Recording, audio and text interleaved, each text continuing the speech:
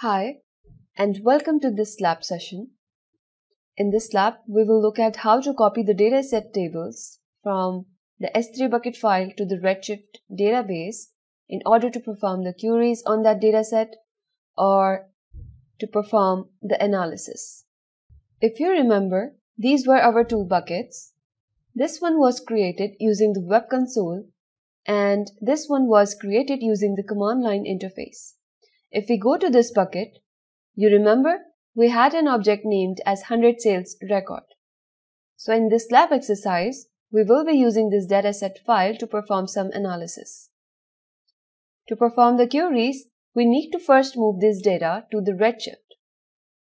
And for that, we have two methods.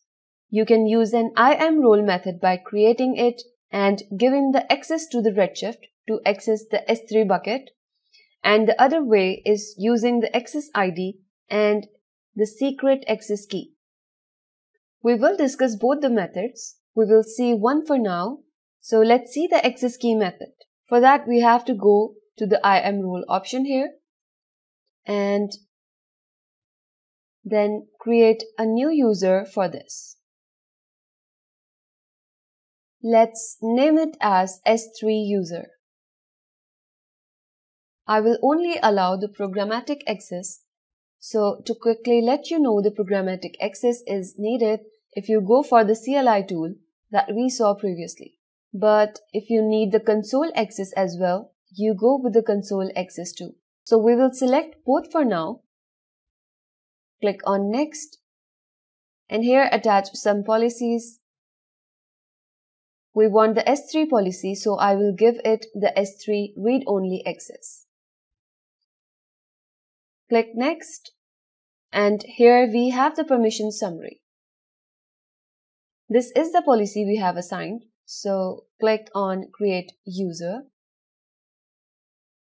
Okay, so here you can see you have the access key ID and the secret access key. Moving on next, we will go to the SQL Workbench, and it is connected with my Redshift database on my AWS account. So basically, I will copy the dataset file from S3 to Redshift using this console, which is the SQL Workbench. Here I have these two tables, and we have the sales record table with us. I have created the sales record table beforehand, and the creating table code can be found in the resource section, so that you can create one for yourself during practicing.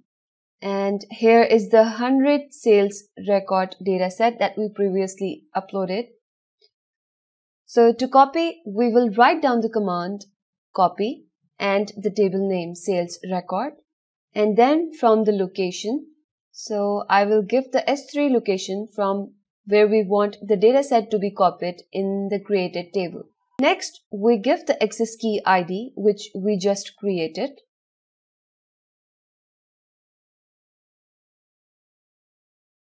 So copy the access key ID and paste it here. Next, we will give the secret access key. Copy this one as well and paste it here.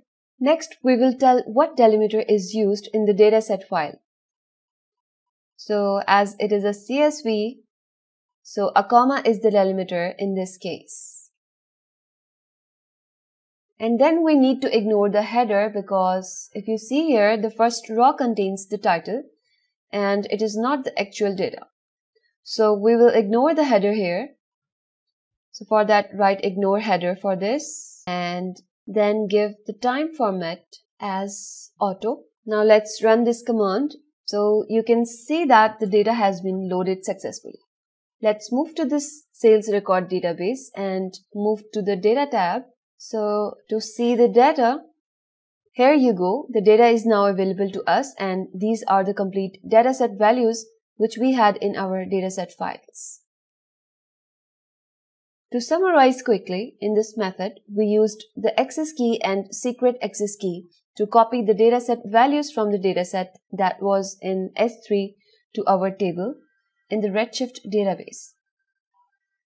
In our next lab session, we will look at how to use the IM role to copy the dataset from S3 to Redshift, which is also the recommended method of data copying.